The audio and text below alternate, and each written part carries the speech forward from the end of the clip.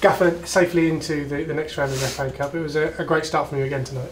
Yeah, it was. No, I was just saying, you know, it's to start this to score in 2 minutes gives you a great chance, and great cross from Michael, tremendous header from Guion. He's on fire at the minute. You know, the boys, he keeps arriving in the box, and I think that's 9 goals he's got. So delighted for him, and you know, great goal from Tails, who's in great form as well. You know, played on the half turn, shot from distance, something I've been trying to encourage him to do more.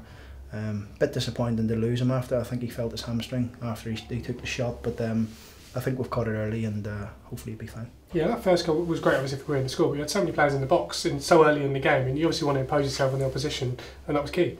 Well, we done it last week against someone I can't remember it was against, but we scored within a minute at home. So, and we had 5 or 6 bodies in the box. So we've got energy in our team. We've got legs. I'd like him to do it more. You know, run forward more, and it's something we're trying to encourage him because of the positions our forwards take up in transition in the game. So, but yeah, listen, it's going okay at the minute. We just need to make sure we stay on top of it. Yeah, hard to maintain that for the full half, of course, and then you had the penalty to contend with. You've seen it back, and it's a different viewpoint, isn't it, from what you see live?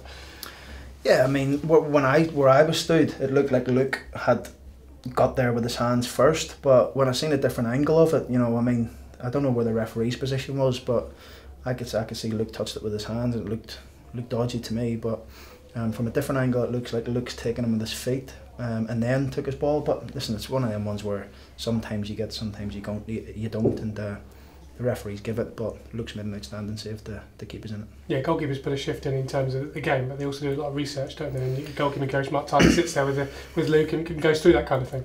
He does it every Friday. Every Friday, every Monday. Did it yesterday.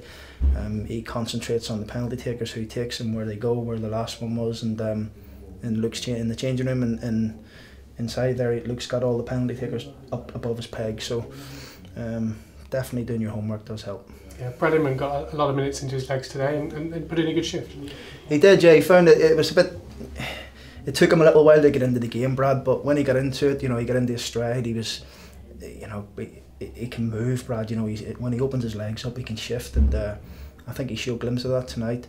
The more game time he get, the more confident he get. I'm sure when he gets into them positions again, he would take a shot instead of passing it. But great to get him on. You know, he's coming back to full fitness now, and he'll be a big player for us. Yeah, big crowd tonight as well, and they helped you along. Yeah, I think that I think the crowd helped us to start the game like they did. It does help when you've got, you know, 7,500, 8,000 Peterborough fans cheering you, and the boys have started great, and they stuck with us right to the end. I think the most important thing today was getting the win, getting into the next round, and you know, the win's for them because it's a big day out at Chelsea. I'm sure they can all come and help us and support us, and we'll go and give it our best shot. And as a manager, you want to put yourself against the best, and there isn't anyone as better as Conte at the moment with Chelsea. Well, I might be sick that day actually. I might get gloves to take a team. No, I'm only joking. Listen, it's going to be a great chance for us to go there and put our wits against the best.